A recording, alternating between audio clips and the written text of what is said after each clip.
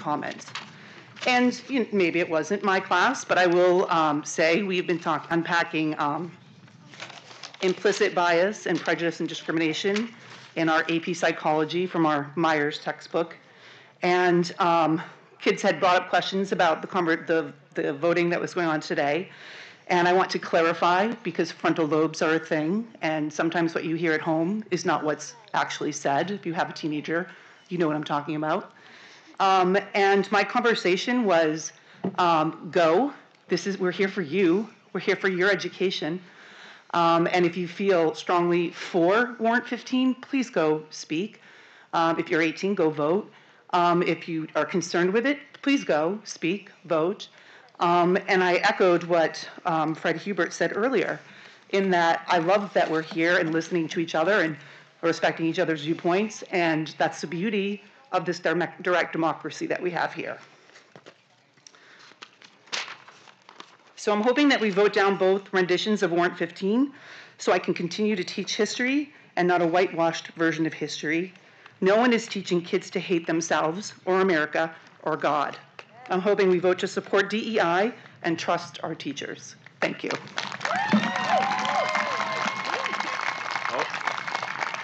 Gotta get the magic blue card out. Yes, Jean-Marc Ledoux, Dow Road. So first of all, there's two things I want to say very briefly, because I know everyone wants to get the heck out of here. First of all, I think just my layman's reading of the text, it seems to be like a good foundation that we treat everyone equally, that there's not discrimination based on skin color, and amongst other things. I mean, obviously I don't have it right in front of me. But if you read it, it seems relatively straightforward, and that anything that's on top of that, like you can teach history. You can teach about all the egregious things that were done to people of different races, but to assign blame to an entire race because of things that people in that race did individually or as a group at that time is wrong, because then we're never absolved from what I believe somebody talked about, original sin. I want to just say, first of all, thank you for everyone being here. I think it's just incredible that everybody's here this long and this matters this much to you. It matters to a lot of people. I can tell because I heard people yell things from the back while other people were talking. I thank you for your emotion, but frankly, I think that what we need as a country is to draw together and to have conversations. I want you to find somebody that you disagree with and just share your heart with them. Because we are so stuck in this my tribe, your tribe thing that it's getting down to the point where to have this conversation, we've had to have a warrant article. All right? That's pretty messed up. And we all should be able to talk to somebody that we look at and go, all right, I don't agree with you. I think you're nuts. But we're going to sit down, we're going to have a coffee, and I want to share my heart with you. Because this is our town. It's all our town. Thank you. Mr. Garuba, I know that you are disappointed with how much time you were allotted, but by running over by almost a minute and a half, you are disrespecting the process and the voters in this room. You have 2 minutes, exactly 2 minutes. Yes, sir. Actually, I was... Two people still are here before Mr. Garuba. The motion was called to end debate, and I identified 5 people. That's 3s and 4. We both raised ours. All right, my mistake. Honest, after you're standing here for 8 hours, it's easy to get confused. I'm sure it is. My name is Jillian Hinkle. I'm on Hillside Drive, resident of Hollis. I am the parent of 2 students. One was a 2019 graduate of Hollis Brookline High School. The other will graduate this year. I am also the proud daughter of a Cuban immigrant and the proud parent of a trans woman. In 2019, my daughter chose not to attend graduation in spite of being a very high-achieving student here. There was a matter of weeks where she did not attend class, even though she had not transitioned and did not transition until after she left the high school. And it was agreed with the administration that they did not have the verbiage nor the tools to keep her safe.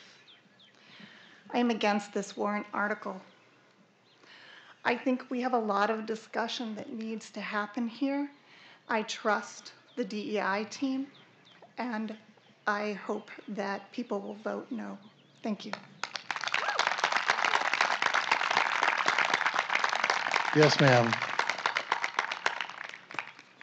Had to take my mask off. I'm Lene Day, Broad Street in Hollis, and I'm up here because I've heard I've heard God and faith invoked in support of this amendment a couple of times, and I felt compelled to come up because I am someone who attends a conservative evangelical church. I am also someone who tends to vote more liberal, and I'm opposed to this amendment. I wanted to come up here because I felt like it was really, really important to say we need so desperately to be listening to each other.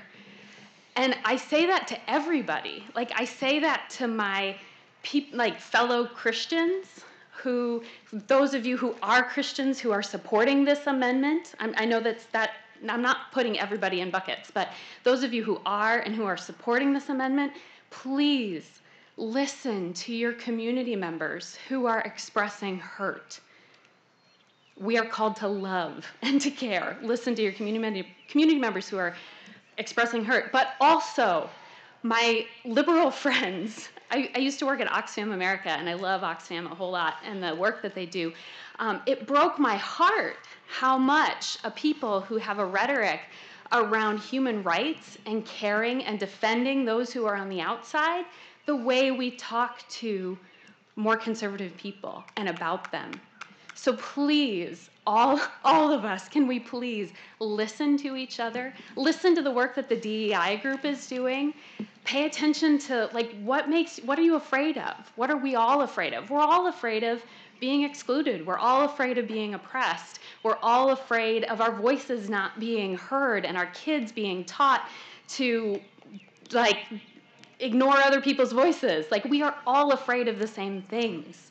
Let's listen to each other and work together. Support the work of the DEI group, which has people who disagree.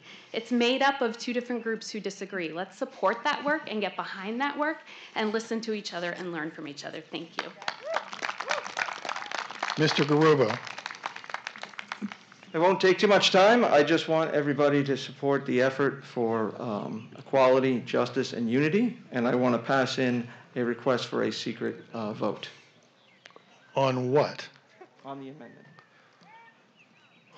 Okay, we have a request for a secret vote on the amendment. I will also mention that I have a request for a secret vote on the article itself. When I read your name, please stand up and show me your card. Joseph Garuba, show me your card. Jonathan Garuba. Harold Cadman. Harold Cadman. Thank you. Ardath Blovelt. Werner Nybal. Heather Nybal. And Lillian Garuba.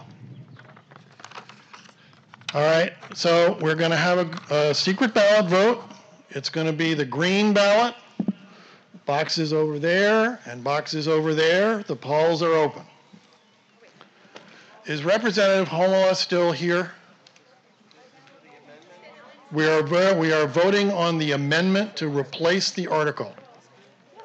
Is Representative Homola still here? All right. Do you still wish to be recognized for Article 16?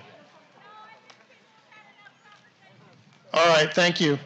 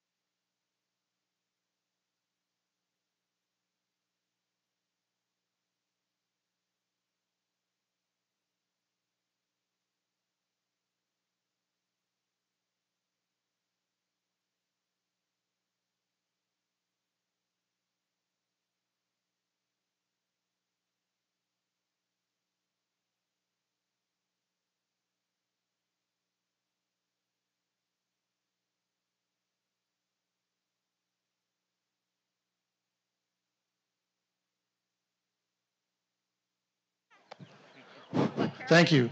There has been some confusion about what we're voting on. We are voting on replacing the article as written in the warrant with the amendment that I read. If this passes, or if this fails, there is then another vote on the article as written or article as amended.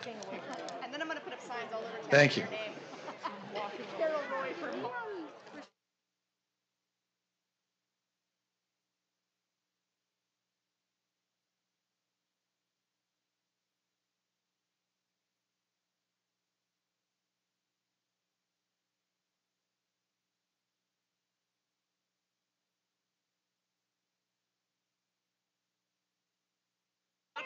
I'll figure that out later.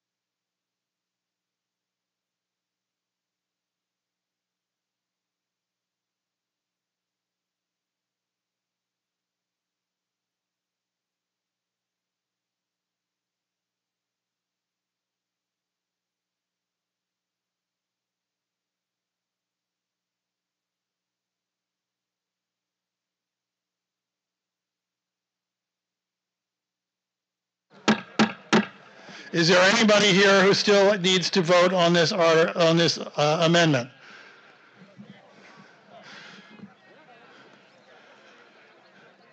Seeing none?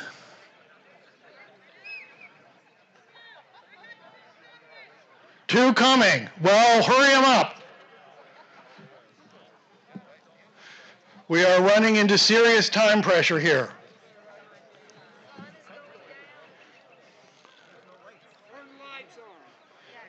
Pay for them. So she's got two coming to the parking lot or coming to the ballot box? If you're still waiting to vote, I need you to run. Run over there.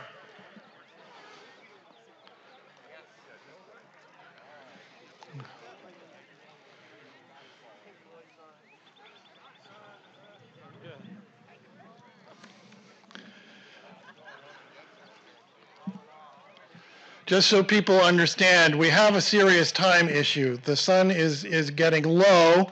Now that necessarily, obviously we have to stop talking by sunset, but on a more serious issue, there's a great deal of sound and audio equipment that all needs to get picked up by dark. And so our tech crew is legitimately concerned that they won't have enough time to do so. Therefore, I would like to urge people for the remaining discussion to be brief and consider whether you actually need to speak at all. Do we have all the voters that are going to vote? All right, the polls are now closed.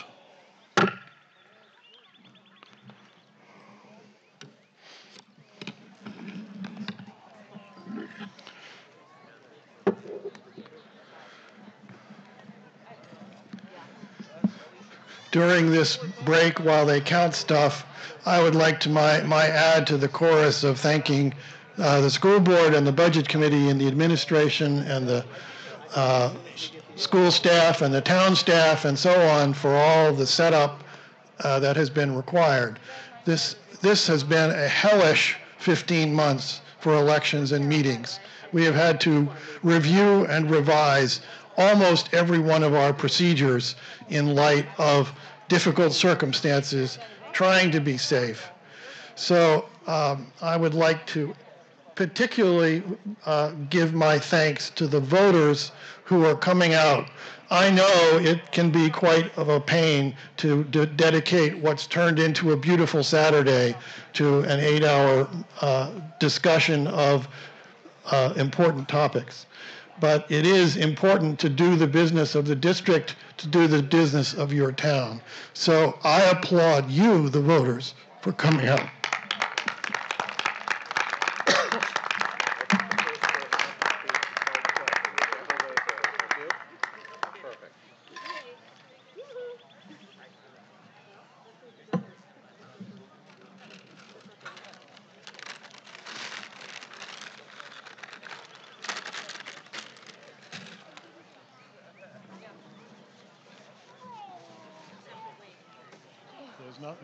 We can't talk about what's next until we know what's next.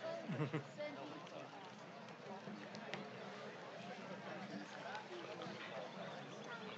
I ask him a question? Yes. Thank you. No. All we have to do is wait till they're done. Mr. Moderator? And we know the answer. Hello? It's true. True.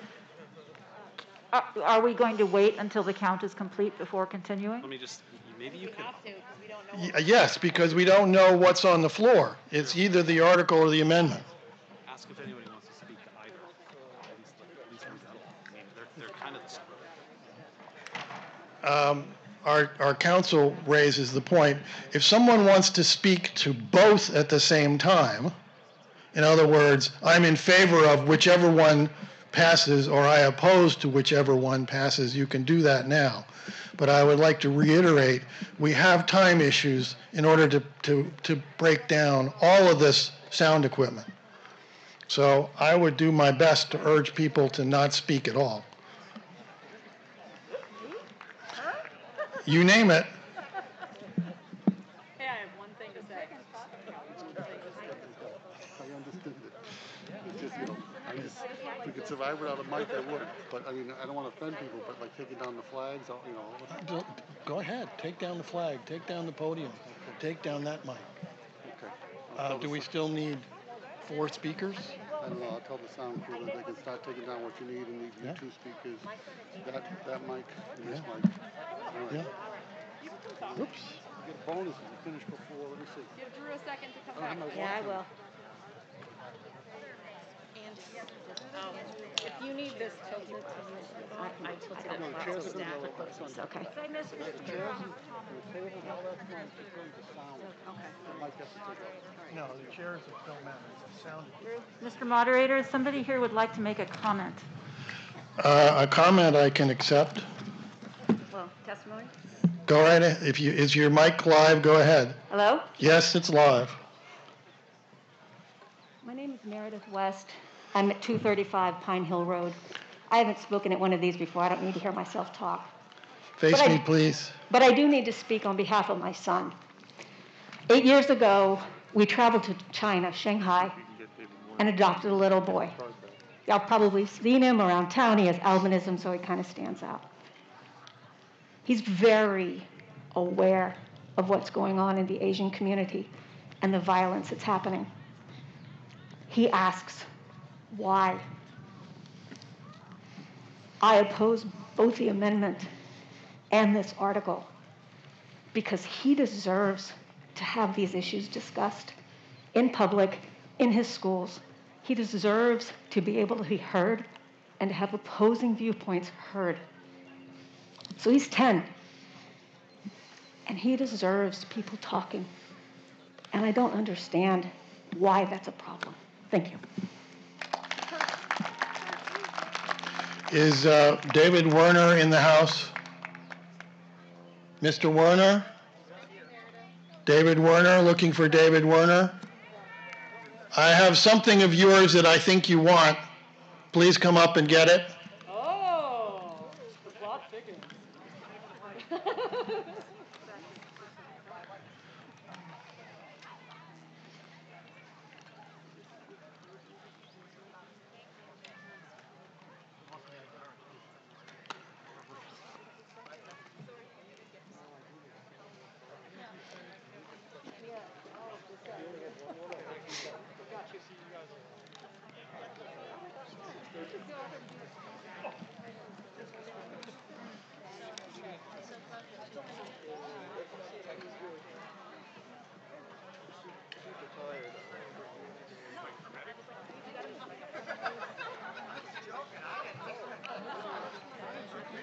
Somebody handed it to me. God bless him, wherever it was. Thank you. Pizza on David. Pizza on David?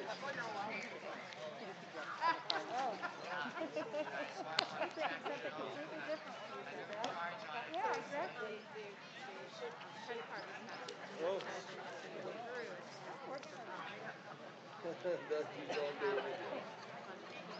Forget pizza, just points of order. Point of order, we would like pepperoni.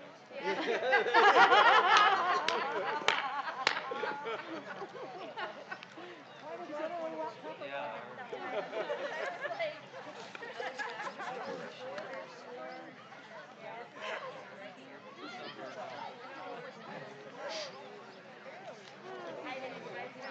I'm gonna go home and go to sleep or something. I don't know, I got up so early. We didn't drink all day, so definitely drink. To wait till they get counted to start. Oh, right.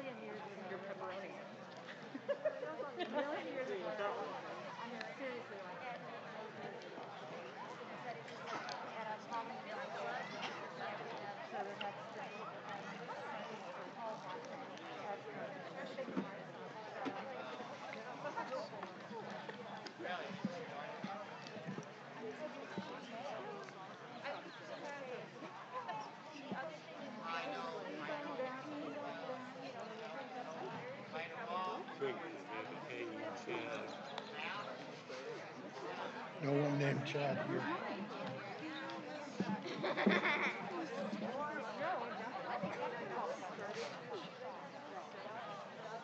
Because Marilyn, we can't table it. Love you, bye. That's not, we can't table it. That would be wrong. Yeah, we have to let it, we have to let it separate. We just want to, enough.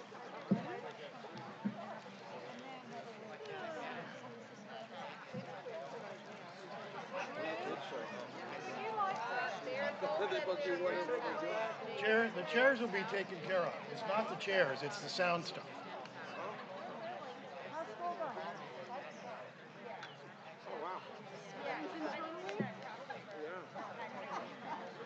So is he gonna, Andy, is he gonna take some of the sound stuff out?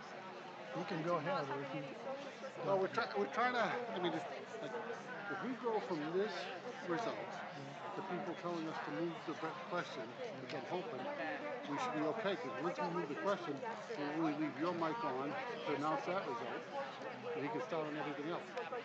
And we already started taking up all the safety things, and the videos coming down. the people with laptops probably have enough charge. Right. Okay, next one's great. Okay? I have the results. This is on the amendment to Article 15, which would be a replacement. Yes votes 178, no votes 238. The amendment fails. The question comes to the Article 15 as written. Ms. Fareed. Tammy Fareed Hollis, I would like to call the question on Article 15. Second.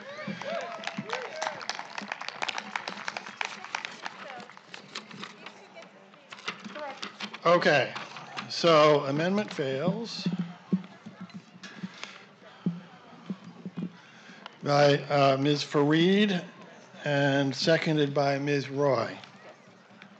If you've done talking and want to just move on to voting as quickly as we can, please raise your card. Thank you. If you're opposed, raise your card. The motion passes. I see 2 people in line. That's it. Yes, ma'am. Hello, it's me again, but this time I come with an actual prepared speech. So I am Ariana Frankel. I'm on Rocky Pond Road in Hollis, and I come to you as someone who is on both sides of Jewish descent, and someone who is also the president of the GSA here at the high school.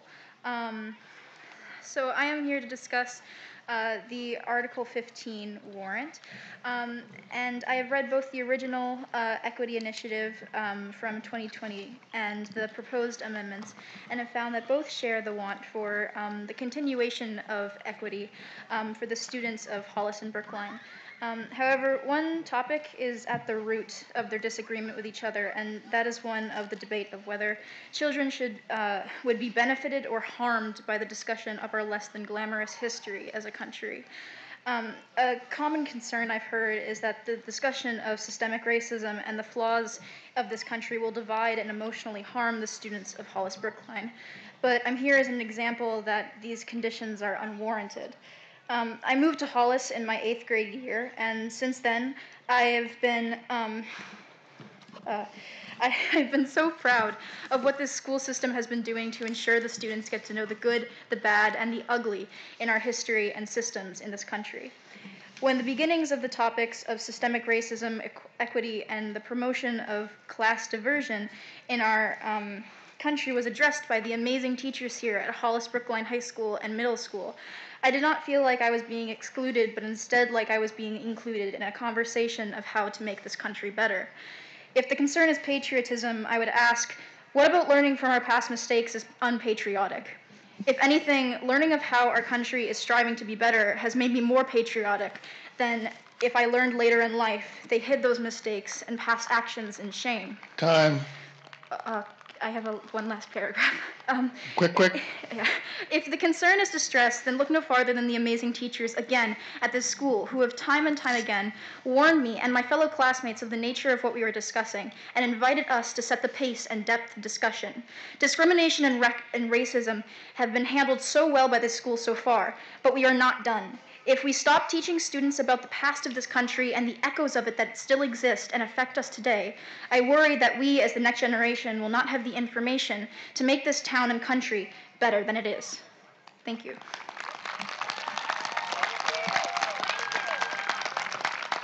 Yes, ma'am. Cordelia Scales, 49 DuPaul Gould Road, Brookline, New Hampshire. I am fundamentally opposed to this article. I go to school in Washington, D.C. at GW. I have friends from Howard, which is a historically black college and university, and I have said things unintentionally that have offended them, and for that I am deeply sorry. The reason why I have inadvertently said those things is I have not been taught the actual history that the people of that university and their backgrounds have experienced. I have not been taught about oppression of the Asian American and Pacific Islander community. I have not been taught about the oppression of Native Americans. So yes, this is something that needs to be taught in our schools, because otherwise the future generations are going to go forward and only deepen the divide, and this way that we can prevent anybody else from being offended or hurt or have that generational trauma brought up again and again and again. So please, I beg you, vote no on this article. Thank you.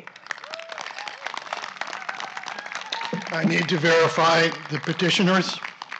Thomas Humphreys, stand up and show me your card.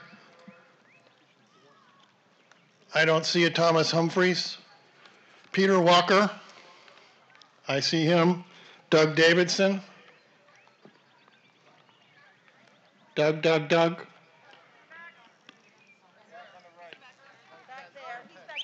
Thank you. Eric Power. Sue Homoa. Yes. Marla Betches. Dennis Betches. Chris Adams.